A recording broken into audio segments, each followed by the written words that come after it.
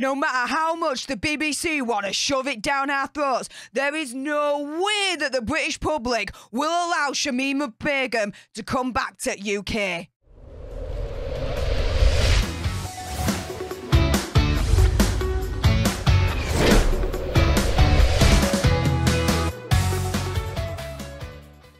Hey up everyone, it's me, Stef the Alter Nerd, your nerdy alternative, and welcome to another dose of the Daily Nerd, where I break down the news and pop culture stories of the day that's pretty much caught me eye. And oh my goodness, like seriously, BBC, what the deuce were you thinking giving Shamima Begum a platform? Now, for those that don't know, she's from the UK, and a few years back when ISIS were at their height, she left the UK to join them and be a bride for one of the terrorists. Oh yeah, and she said some insane, evil stuff along the way.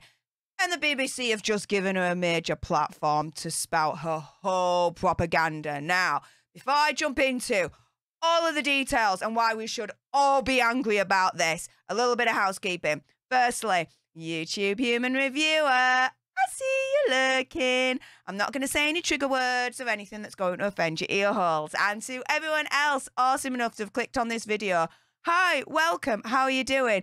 If you love this kind of news and pop culture on the daily, served with a little bit of sass and gobbiness, which is basically this, right? Do make sure you click on that subscribe button, help us get to 100k, like, share, comment down below your opinion, conspiracy theories and whatevers. Also as well, for your consideration, you can always send me a super thanks, which is just below this video right here. It does guarantee a response from me. And oh yeah, let's jump into this one, shall we? So, yeah, a lot of us are just completely slamming the BBC right now for airing a 90-minute documentary just weeks after it launched a 10-part podcast retracing her steps. It's as if they're doing like this whole propaganda situation of Shamima Begum's all good now, let her back in. No. And stay tuned on this video because you're going to find out, if you're not too clear on this story, exactly why she is evil and freaking insane. From her own gob herself, mind you, so do bear that in mind. So, viewers have vowed to cancel their television licenses as they slammed last night's sickening 90-minute Shamima Begum documentary on the BBC. For those that don't know, TV license is like a government tax on the TV. It's a tax on TV broadcasting. One of those things, okay? It's called TV license. So, Begum, who is now 23, has made several highly publicised attempts to return to the UK and restore her reputation after the Home Secretary, quite rightly, stripped her of her British citizenship back in 2019. Now, it was about 8 years ago she left her home in East London to Syria, which was a highly conscious decision on her part, mind you, okay, to join the enemy, join the terrorist group IS. Critics say the BBC has been parading her as if she's some sort of celebrity for viewers. But viewers of the Shamima Begum story last night accused the broadcaster of presenting her as a vulnerable young girl with beautifully staged, moody shots, ominous backtrack, and tearful pieces to the camera. Oh my goodness! We're supposed to feel sorry for this monster. Oh, no. Oh, poor her. No, she made a decision. She went over to the enemy. She joined them. That's it. Deal with the consequences now. Your citizenship for UK is gone. She ain't coming back. Like, not welcome in the UK anymore. That's it. She's got to stop this whole thing of trying to get back. Because it ain't happening. No way. If it does, oh, I'm sure there'll be riots. She is now living in a refugee camp in northern Syria, described as worse than a prison. She says, I hate myself inside. At least with prison sentences, you know there's going to be an end. But here, you don't know if there's going to be an end. No, there's not going to be an end because that's the life you chose. You chose to go over there.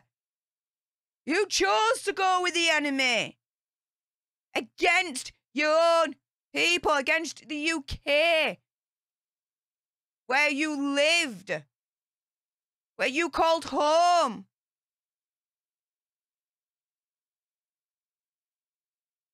Oh, here are some of the pictures of her.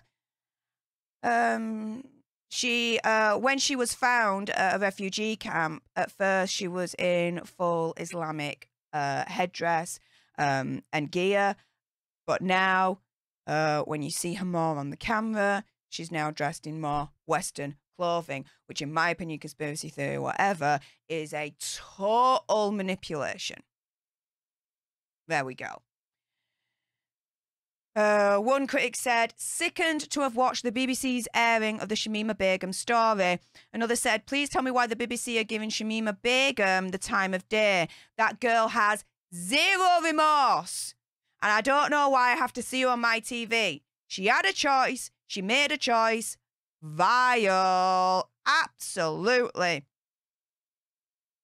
One said, I won't be renewing my license, which is the equivalent of like a TV tax. It's taking the mick. Another said, what is happening with the BBC? Are you kidding me? Won't ever pay my TV license again. She's a terrorist with no remorse. She doesn't deserve to have a story told like she is the victim. And that's the thing, right? Guys, she ain't no victim, right? And this is some of the reasons why we are strongly against her coming back to UK. Like, no way. We applauded the government when they took her citizenship away. Like, bye, Felicia. We don't know you anymore. That's it. You're done. You're never coming back. And B, why there is so much backlash at the moment with this freaking BBC documentary that they've done on her and the 10-part series that they did prior to that. Like, what the deuce, right? So here we go. Here are some examples. So she was speaking to Sky News at one point, and she says she knew about the IS unalivements on other people before she left for Syria. So she knew how evil they were, yet she still went, and thinks that people should have sympathy for everything she's been through. Yeah, sympathy, my backside. No freaking way. She knew, she admitted she knew how evil that group was before she left for Syria, yet still did anyway to join their cause and to help them as a bride situation, right? Come the frick on. Come on. Here's another example straight from horse's mouth. She says she was aware of the heads being removed from bodies and the unalivements by this evil group, but that she was okay with the actions at the time, at first, because she heard that Islamically it's allowed. Okay, yeah, right, okay.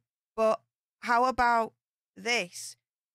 British culture, not allowed, okay? British culture, we don't do that, right? Yet she's now turning around and being like, oh yeah, I'm all about the British culture. I want to come back to the UK, blah, blah, blah, blah, blah. And yet she comes out with that. Yeah. Oh, but there's more. And it gets worse.